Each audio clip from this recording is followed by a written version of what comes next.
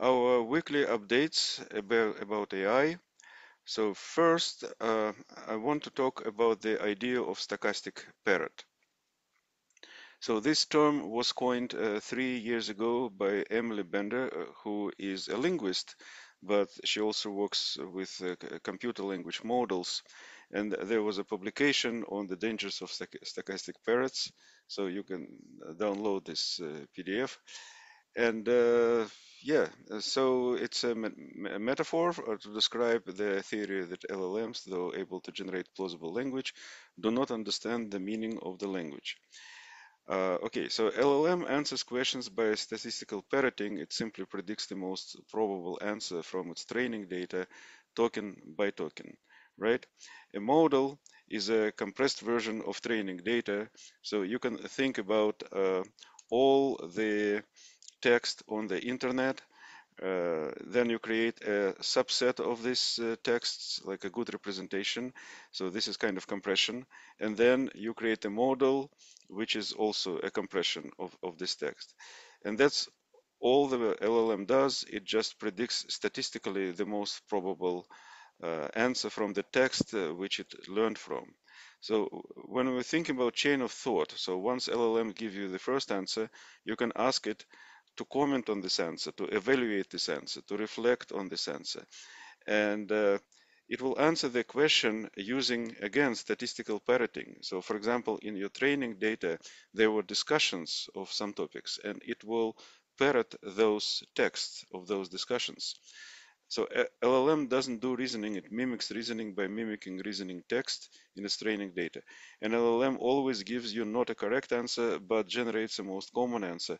It converges to the mean, it will happily give you the most common misconception it does not understand. So this is, I mean, we've seen it many times, but what's interesting this month is October 7th. This is an article from Apple. So it's a new paper, and they actually researched it. So they tried to understand if the model can think. And the answer is no, it cannot think. So what they were doing, they were taking a standard test, like with questions, and then they were changing it a little bit. So, for example, it was a mathematical question where, like, John had 3 apples. So they would change John to Jim and 3 apples to 5 apples and do small changes like that. And the ability of the model to answer the questions were dropping dramatically from like 85% to like 40%, whatever. So which shows that the model do not understand the meaning of the question. They just find the closest answers from the training data.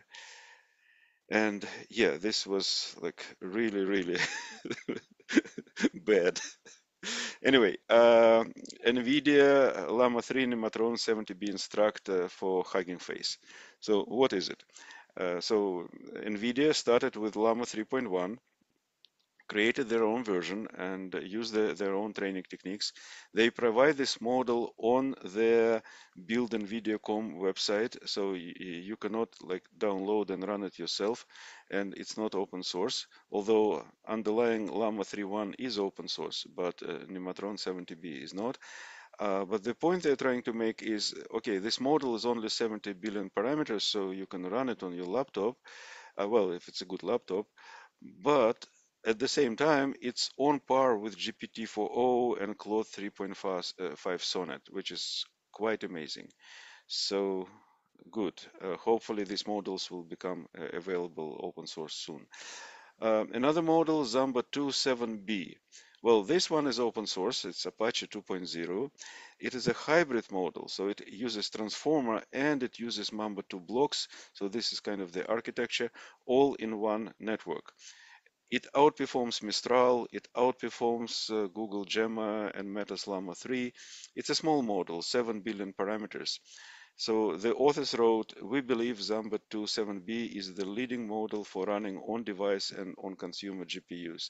So here's some links for Zifra website from the Hugging Face. And yeah, and the way to run it in Python, you're using some modules and run it. Okay, so it's not on, unfortunately, on Alama yet. And another model, Ministral from Mistral. So Mistral has well, Mistral 7B, like it was introduced last September, like a year ago, and then they had other variations of it. There is Ministral. So Ministral is 8B and 3B. So it's a small model, and it's not open source. It has a research license. It's not on a llama. It is small and it is a little bit better than Mistral. Look at, for example, MMLU 65 versus 62.5. Well, look at all of them. It across the board, it's a little bit better than Mistral. And yeah, but again, it's not open source yet. OpenAI Swarm. So this is on GitHub, and this is an educational framework to explore ergonomic, lightweight, multi-agent orchestration. It is kind of like a cookbook, like how to do things. It's experimental, but it's definitely interesting project, and it's coming from OpenAI, so you can see this. Okay, next, MatMamba. This is open source sequence processing based on Mamba 2. Just a reminder, Mamba 2 is an architecture for large language model for sequence processing, which is not transformer based. And because of that, it doesn't have this quadratic complexity, uh, and because it doesn't build attention matrices which are quadratic, so it is very good at processing sequences and long sequences. So this is yet another approach, and it is on GitHub. O1 Replication Journey Strategic Progress Report. So these people are trying to build a model which successfully integrates search and learning in mathematical reasoning. So trial and error correction, backtracking, and reflection. So yeah, it's an interesting idea. If you have information on the internet that 2 plus 2 equal 5, can you actually through reasoning figure out that 2 plus 2 equal 4? And how you would go about it, and so on. So yeah, this is very interesting. You can go to GitHub and research this project. Very interesting. So next is well, Tesla. There was a Tesla event I spoke about last week, and they also were demonstrating their Optimus, which is also called Tesla Bot. And there are videos you can watch on YouTube how this robot moves, goes around.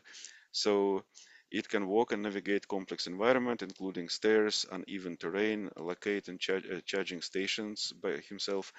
It can grasp and manipulate objects with its hands, picking, carrying boxes, watering plants, interact safely with humans, voice commands and gestures, although I haven't seen demonstrations of that yet.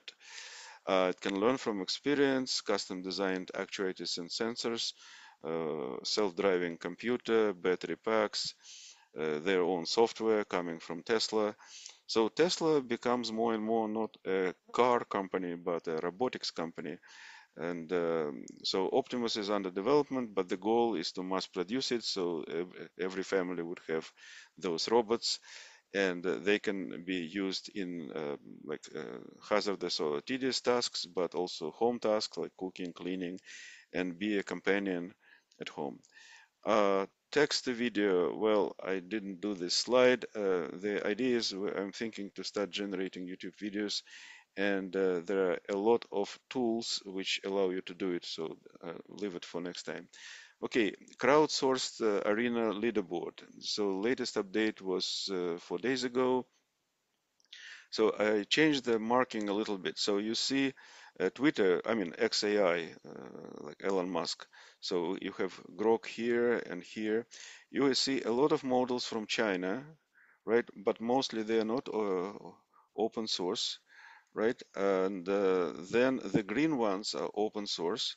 And on the top, of course, is Meta. So there are 4 or 5 billion parameter models and 70 billion parameter models. So this is for English only queries. And this is for coding.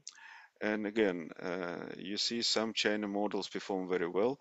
Qwen 2 is open source, I believe, and so this is from China, from Alibaba, and also Yi models. Okay, next is about layoffs. So I don't understand it. On one side, they report that there's very few layoffs, right, in comparison to last year. On the other side, as I told in the beginning, job market for IT much worse than before COVID several years ago. IT has become commodity, so rates went down, salaries rates went down at least 25%, much more competition, hundreds of applications for each position, a lot of remote workers, of course. So yeah, I don't know. It's getting tougher. Okay, this is me, and thank you.